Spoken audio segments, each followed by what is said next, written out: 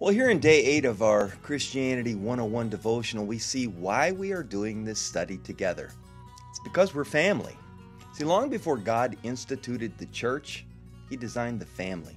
God wants to use you in your family, both your spiritual family and your biological family.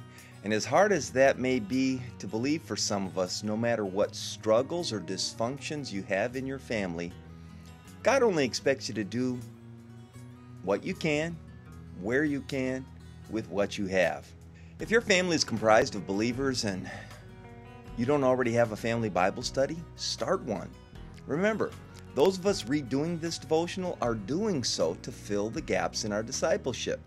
And yours might be family devotions. Remember that old saying, the family that prays together stays together? There's a lot of truth in that statement.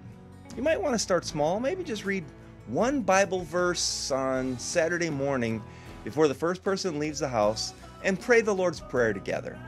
That would be a beautiful family tradition to start. And by the way, this is the kind of stuff we want to see posted in the comments, and tag your believer friends. If you start a new family tradition or you have a spiritual breakthrough, especially in your family, this is powerful stuff, and it will be an encouragement to your brothers and sisters in Christ. What if your family members are not Christians? Well, you have a great opportunity to show your family how a Christian lives. And that may have to start with just asking forgiveness for things that you've said or done that are hurtful.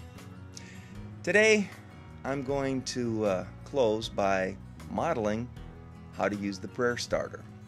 God, I bring my family to you right now. Show them your love through me.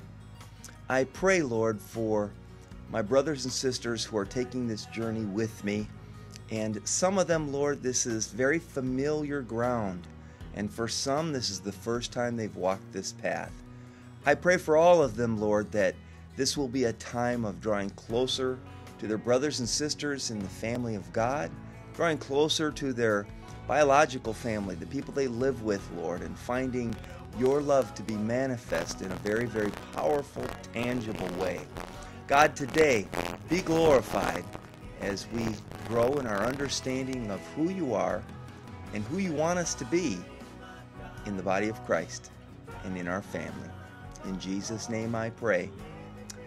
Amen.